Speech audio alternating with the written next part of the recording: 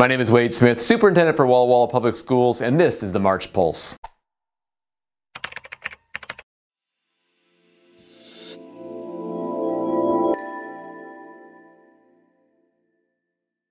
When confirmed cases of the coronavirus first appeared in Washington State in late February, Walla Walla Public Schools has made every effort to ensure we communicate our safety, prevention, and preparedness measures with staff, parents, and community. We remain in consistent contact and coordination with our local health department and will continue collaborating with them. Our pledge to parents and faculty is that my team and I will be communicating openly and often about this matter, utilizing various modes of communication, including our coronavirus webpage. It can be easily accessed from our district's website. We continue to follow our district's pandemic response plan that places student and staff safety as our top priority. In addition to student hygiene training, enhanced cleaning activities, and other preventative measures, additional safety and preemptive actions have also been implemented now that a local case has been detected. Social distancing, additional after-hours disinfecting, added sanitizing supplies in our schools, and postponing some non-essential large gathering community events and activities have been recommended and implemented. As you can understand, this is a fluid situation, and the safety and well-being of students and staff remain our top priority. As stated prior, we have developed a website specifically related to this matter and encourage staff, students, parents, and community to continue checking back for updated information. Contact our district nurse or the district office for more information. Thank you for your patience, your understanding, and flexibility throughout this episode, and continue to encourage your child to practice sensible hygiene practices to help combat the spread of this virus. On behalf of nearly 6,000 students, 800 employees, and our 5-member board of directors, I would like to thank our community for their overwhelming support for Walla Walla Public Schools' February 11th replacement education levy. This vote of confidence continues a 50-year legacy of levy support. Approval of the levy ensures continuation of the critical programs, opportunities, and experiences for our students. Not only was the election night's levy approval the highest in 26 years in Walla Walla, it was also one of the strongest approval ratings statewide for all districts our size and larger. This overwhelming community support is a testament to our collective success and momentum, and indicative of the incredible community we live in and raise our families in. Thank you all for your support, encouragement, and trust as you continue to help us spark the imagination, passion, and futures for thousands of Walla Walla students. As we've reviewed in previous pulses, in March 2019, the board launched a review and outreach process focused on exploring the possibility of converting an existing elementary school into an early learning center.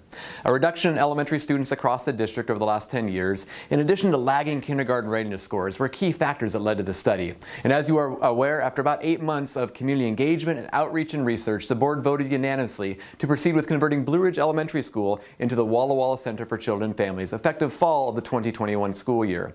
This new early learning center will provide unprecedented access and opportunity for our community's youngest learners, helping ensure all students who enter kindergarten are ready for success. As a result, about 10 classrooms of students and staff currently housed at Blue Ridge will relocate to either Green Park, Sharpstein, or Prospect Point elementary schools next year. Class sizes will not increase, as adults and support staff will relocate with students to their new schools. Additionally, school efficiencies after the transition will better align with state funding models, allowing for enhanced staffing, resources, and supports across the 3 campuses. As we begin to announce opportunities available at the new Center for Children and Families, I encourage our community to visit our website to learn more. You can find us at wwps.org/CCF. There you will find information about some of the core programs that have already been announced and those that are in the works and coming soon. We are excited to share that the 4-year-old transitional kindergarten program is now open for enrollment for next year. This full-day, 5-day-a-week experience is a program primarily for 4-year-old resident students who demonstrate a need or otherwise do not have access to the high-quality early learning experiences that are critical when they enter kindergarten. Eligible students must be 4 years old. The program is free for qualifying families, transportation is provided, and the age-appropriate instruction is geared around experiential learning and play-based approaches. Small class sizes, certificated teachers, full-time classroom assistants, and access to PE and food services are just some of the opportunities that are available to students in this center.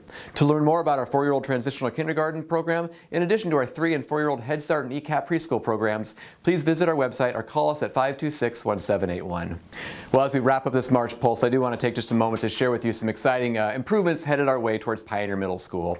Towards the end of February, we released a video that provided a little bond update around the conceptual designs for the middle school. And again, as we recall, this project is made possible through the community's overwhelming support of that no tax increase replacement bond approved in November of 2018. I encourage everyone to visit the website to learn more about the exciting enhancements coming to the 1950s campus.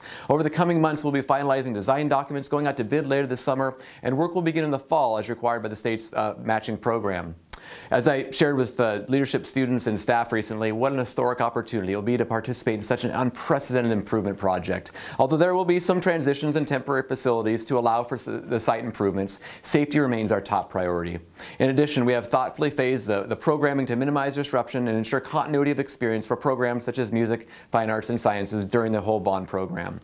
Well, thank you for taking the time in this March Pulse to learn a little bit about our Center for Children and Families and some of the bond improvements taking place at Pioneer Middle School, and just the exciting opportunities headed our way next year as we look forward to an outstanding 2020-21 school year. With that, if you ever have any questions or I can ever be of service to you, don't hesitate to contact me via email or give me a call. Thanks, and have an outstanding month of March.